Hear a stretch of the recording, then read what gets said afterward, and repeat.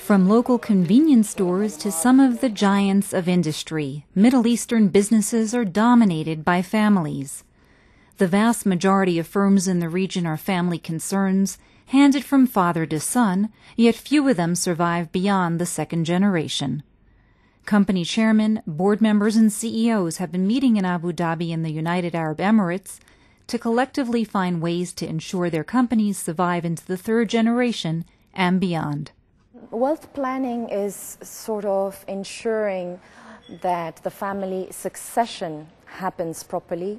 It is also ensuring that the spoiled kid doesn't spend away all the money.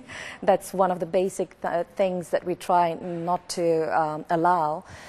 It's also about sort of getting your family into the future. So you're taking a family business, you're keeping it a family business, but you're saying, ladies and gentlemen, mum, dad, uncles, cousins, sisters, whatever, sit on the side, come to the assemblies, be shareholders, gain from the profits, but let the guys and the girls who know what they're doing run a business. Handing over the reins from father to son may appear relatively straightforward, but not every heir wants to enter the family firm.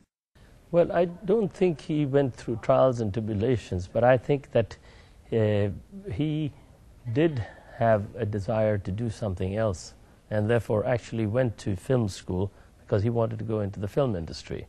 So he did his film school, and then he tried out in the film industry. I think he was quite happy there, but it was his own decision to actually come in and try out in the family business. And whether he's happy there or not, that you will have to ask him. I think that was one of the big differences between the way the third generation, or my father and his cousins specifically, joined the business and the way I did. They joined at the top as managing directors. I joined quite low down the totem pole as a management trainee. As a management trainee, so basically spending time in each of the different parts of our business. A large part of our business is retail, which includes obviously stores of various varieties, all of which have warehouses. So warehouse was where it started, warehouse operations.